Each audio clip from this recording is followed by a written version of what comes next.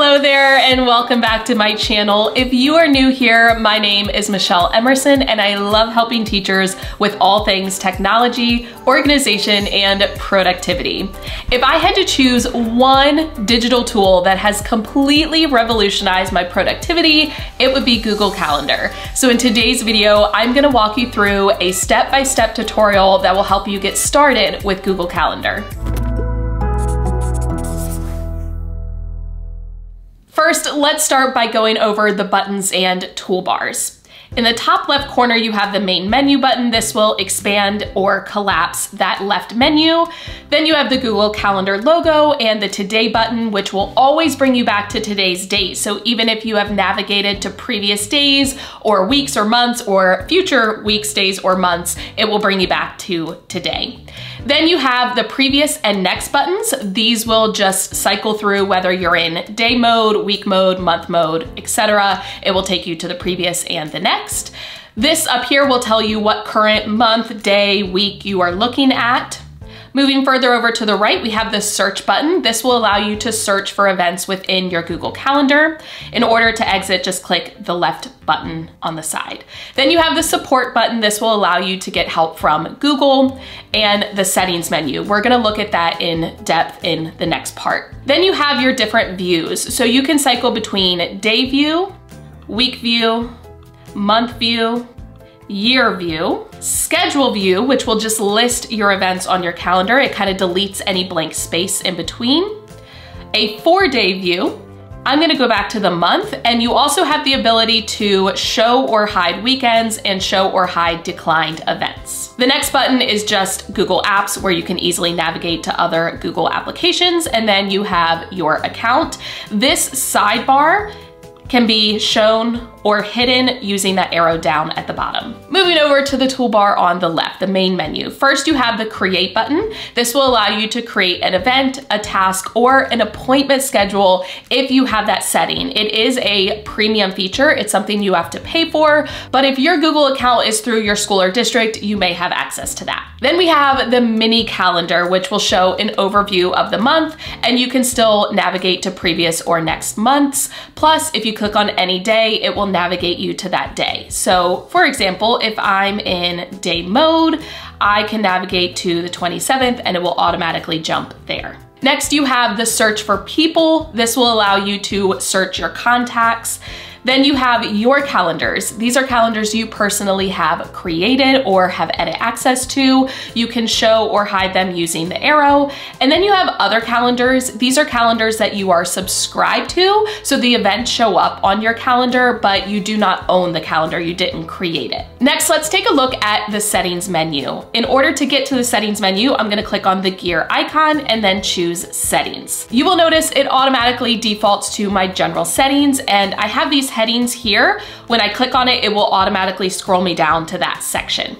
I'm gonna go back up to the top. You can set your language and region along with your time zone. I personally like to keep this checked where it says ask to update my primary time zone to current location. If you travel a lot, you may or may not want your Google Calendar to automatically update. So I always prefer for it to ask me so that I can decide in that moment what is best. You have the ability to show a world clock if that is of interest of you. And then you have your event settings. These are the default settings. Whenever you create a new event, this is what it will automatically have in there. Obviously, you can change it for that specific event, but it is nice to set this up from the get-go with your most commonly used settings.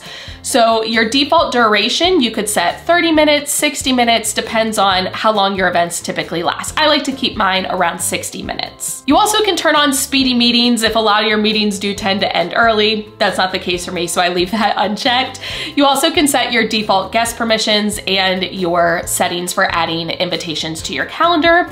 And you can have it automatically add Google Meet conferences. So if you're doing a lot of virtual meetings, this would be a great setting to leave on. Next, you have your notification settings. So if you are like me and you tend to forget what you have going on because there's just so much in your brain, my brain is ping-ponging around in my head right now. You may want your Google Calendar to send you notifications. So personally, I really like to have desktop notifications, and then I like it to show my snoozed events about 5 minutes before. So if I have snoozed a notification, I'm like, I'm not worried about that. It will still remind me 5 minutes before. This is a terrific reminder. You can also have it play notification sounds, and you can have it notify you only if you have accepted the meeting. So it will not notify you for any declined meetings. I personally like to keep that on because if I've declined it, I'm not worried about it anyway. Next, you have your view options. These first two are the same ones that we saw in that day, week, month view menu. So I personally like to have it show weekends, but not show my declined events. If you want, you can have it show week numbers. You can display short events the same size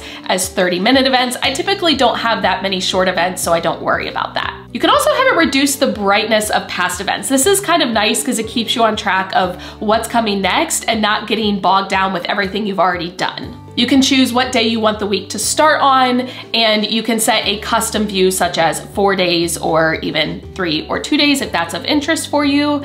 And then you can have alternate calendars if needed. Next, we have events from Gmail. So personally, I love to keep this on. I do a lot of traveling, so when I book a flight, it will automatically place it on my Google Calendar, and for me, that's a huge time saver. Next, you have keyboard shortcuts. I love using keyboard shortcuts. They're a huge time saver. I'm gonna cover those in my next video where I share some Google Calendar hacks, but I always leave that checked. Next, we have offline. You have the ability to make your calendar available even if you do not have internet access. So personally, I love to keep that checked as well. Now for the other settings, we do have a button to add a calendar here. We're gonna come back to that in the next step.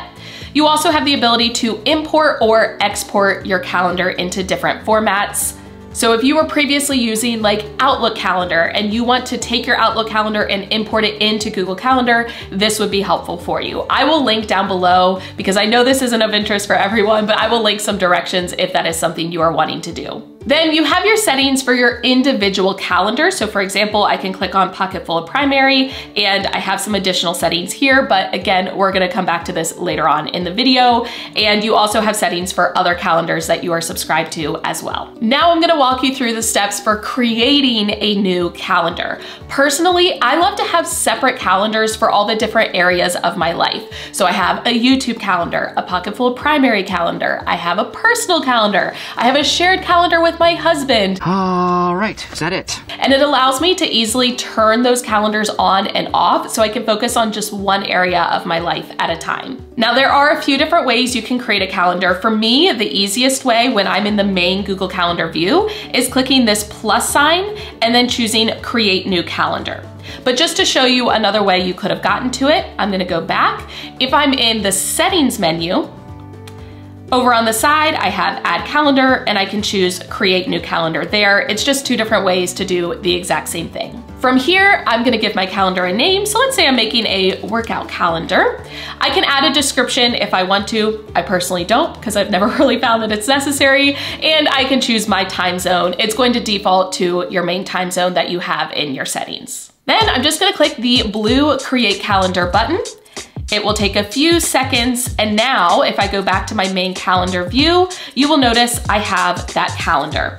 I can click the checkbox in order to show or hide the events on my calendar, and if I click the 3 little buttons next to it, I can have it display only this calendar, hide from the list, so maybe I've created a calendar but I don't want it to be displayed on there, I don't know. That is an option. You can also open up the settings for that calendar and you can choose a color. So maybe I'm gonna have a workout be, I already have red. What do I not have? I don't have green. We'll have it be green. So you can customize the different colors of your calendars in order to help you differentiate them. Next, let's go into editing a calendar. So getting the settings to be everything that you want. Once again, there's 2 different ways you can get to it. You can click the 3 dots next to it and choose settings and sharing. Or if you go back, you can go to settings menu, settings, select the calendar over on the left and it will open up the settings as well. The first few settings are the ones that you already set when you created the calendar. Underneath, you can auto accept invitations. So if someone sends you a calendar invitation, you can have it automatically accept it and put it on your calendar. Personally, I do not have that because I have not found that it's overly helpful for me, but that might be helpful for you. You have the ability to make it available to the public. For most calendars, you're not gonna wanna do this, but if you created a calendar for your class, for example, and you wanna share it with parents, you would want to make sure that you have it available to the public so that they can view their calendar even if they are not subscribed to it. You also can invite specific people. So this will allow you to invite maybe team members, and you're all gonna have a shared grade level calendar, or invite other coworkers from your school. I'm gonna share more ideas of how you can use this setting in the Google Calendar Hacks video, which is coming next week. You also have the ability to add event notifications or all-day event notifications for just that specific calendar. So maybe instead of having notifications for all your calendars, you only want them for certain ones. Then you can actually customize the notifications that you receive. So maybe you get notified when a new event is added or when an event gets changed. Personally, I always want email notifications when an event is changed or canceled. And then I also want it for email responses. So if I send an event to someone, I want to know whether they accepted it or not. And you have the availability to have a daily agenda emailed to you with an overview of your events for that day. Next, you have information about integrating your calendar. So this is helpful if you have maybe a class website, you can integrate your calendar on there. But again, I know this isn't of interest for everyone, so I will link some directions for you down below if that is something that you want to do. And then finally, you have the availability to unsubscribe from the calendar or delete it. Now let's cover the steps for creating an event within your calendar. Once again, there's a couple different ways you can do it. You can click on the Create button and then select Event. A little window will pop up, or I'm gonna X out of that. You can click on the day where you want to add the event, like so, and it will pop up that window as well. Personally, that's my preferred method because it's just a little bit faster. From here, you're gonna give your event a title. So maybe this is Leg Day. You also have the availability, instead of an event, you can create a task. This is actually going to add it to your Google Tasks list, so it becomes like a checklist item. So depending on what you're trying to add to your calendar, that may be helpful for you. But I'm gonna go back to event. From here, I have the availability to choose the date. So if it is just a single day, I'm already good to go. Maybe it's an event that spans several days. Maybe this is gonna go until Friday. I can't feel my leg. That sounds awful considering it's leg day. That is not at all what I wanna do. So we're gonna go back to having it be just a single day. You have the availability to have it be all day or scheduled at a specific time. So maybe I'm gonna go tonight at 6 p.m. and it's gonna last until 8 p.m. So you can choose that specific time range you want it to be. You also can have it repeat. So if this is something you're gonna do every Wednesday or every other Wednesday or every first Wednesday of the month, you can put those settings in there. If you click the Find a Time button, it's gonna kind of dock this menu to the side toolbar, and it's gonna open up just the day view so you can kind of analyze your schedule and figure out when it would best fit in. Then you have the availability to add guests. So if someone's going to join you on this event, for example, I could add in my husband, he will get a notification of the event on his calendar. You can also add a Google Meet video conferencing link. So if this is going to be a virtual meeting, it's great because you can integrate it right into the Google Calendar event. You can also add a specific location for the event. You can add a description, attachments. So if this is a meeting, maybe you can attach an agenda to it. You can change the calendar. So if you want it to be on a different calendar, you have that availability, and you can change the color for just that specific event. So even though my workout calendar is green, I could make this event a different shade or a different color if I wanted to. I also can have it notify my calendar that I am busy during this time or that I'm still free. You can also change the visibility to be public or private, and you can add a specific notification for this event. So maybe I want it to remind me 30 minutes before so I remember to get changed, and then 15 minutes before so I remember to leave the house. Once you have your settings, everything you want them to be, go ahead and click Save, and it will add it to your Google Calendar. Next, let's talk about how to edit an event. Let's say you've put an event on your calendar, but you need to change the date or the time or some of the other settings. First of all, if you're just changing the date, let's say you're moving it to a future date, you can actually click and drag it to the date you want it to be moved to. So that's a really easy change.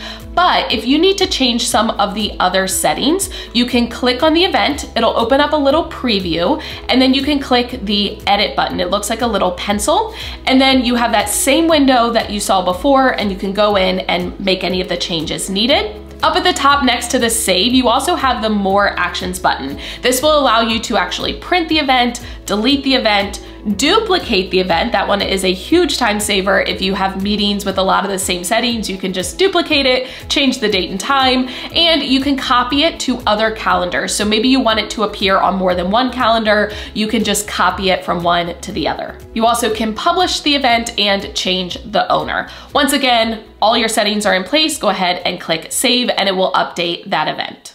Now, obviously, there's a ton more you can do with Google Calendar. Those are just the basics to get you started. But in next week's video, we're gonna take it a step further and I'm gonna share some hacks that are specific for teachers that will save you time and allow you to really take your Google Calendar to the next level so that it increases your productivity. But if you enjoyed this video and found it helpful, please give it a thumbs up. Go ahead and hit the subscribe button and notification bell so you do not miss any future videos. As always, thank you for watching. I love you so much. Don't forget to put your positive pants on, and I will catch you in the next one.